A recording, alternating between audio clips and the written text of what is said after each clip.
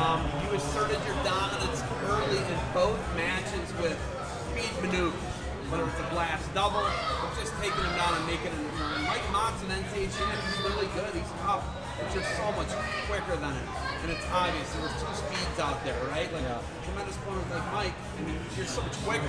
Yeah. We're substantially smaller. He's probably got 10 plus pounds on you. For sure. But speed kills, and you know, Lee Fritz talks to me about it. He's going to scorch him. He's going to lightning him. He's going to whatever words he uses about you. Speed kills him. Is that it? I think it's speed, obviously, but I think it's the game planning too. Making sure I don't get underneath him or play the tie-up game for too long. Staying out, picking my shots. Don't want to get stuck underneath. So I think it's game planning. Blessed with the coaches that I have. Coaching me around the corner, seeing what's best and what my opponent has. So I think it's a little both. How long after the Open did you start thinking 92?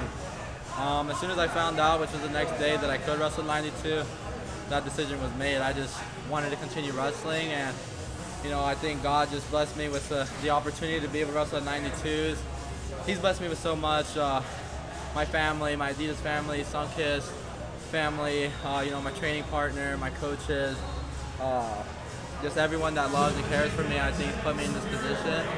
And you know, 92 was a blessing. You know, wrestling's such a humbling sport, and I feel like I grow after my losses. So taking that loss is good. Thank God it's this year, because obviously my top goal is to be an Olympic champ.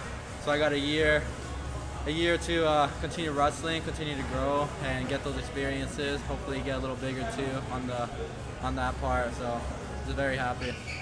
Mentioned getting a little bigger. Does that mean you're going to go up to 97, or are you going back down to 86? No, just a little bigger, just to solidify my weight class for 86 kilos. Like, I think I weighed in like 4 or 5 pounds under for the world trials. You know, I'm not big. People think, you know, I hear the comments, oh, he cuts too much weight, that's why he gassed. It's just wasn't on top of my game, and Brooks was a better man that day. But I think if I wrestled the way I did at the world trials and today, no one could touch me. I just gotta wrestle at my best when the time comes. How do you feel being up at 92? I feel good, you know, I could even tell the difference. I remember making the jump from in high school from 106 to eventually my senior year, 182, and I felt the difference.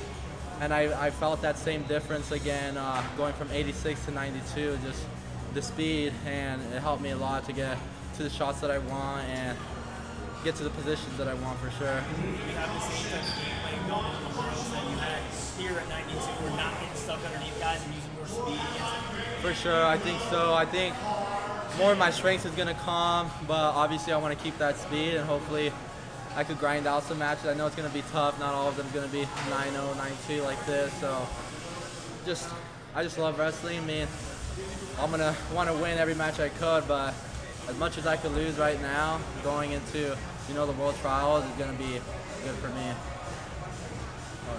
Congrats. Thank you.